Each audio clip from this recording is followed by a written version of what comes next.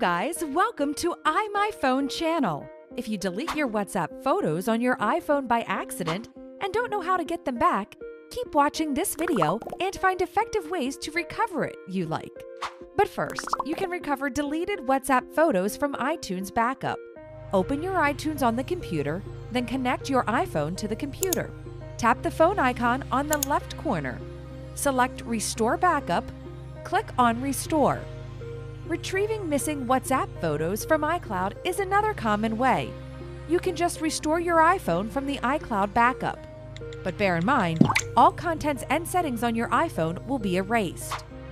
Well, I think someone will wonder that he can't restore deleted WhatsApp photos because of no backup. Now, I will introduce you to how to recover them without backup. You can use the advanced WhatsApp data recovery tool, iMyPhone Chats Back, to restore deleted photos. iMyPhone Chats Back is one of the best data recovery programs with a high success rate of recovery. And it is a legally registered program and will not leak your privacy. First, you need to download and launch it to your computer. Step 1. Select Device Storage from the home page and connect your iPhone to your computer. Step 2.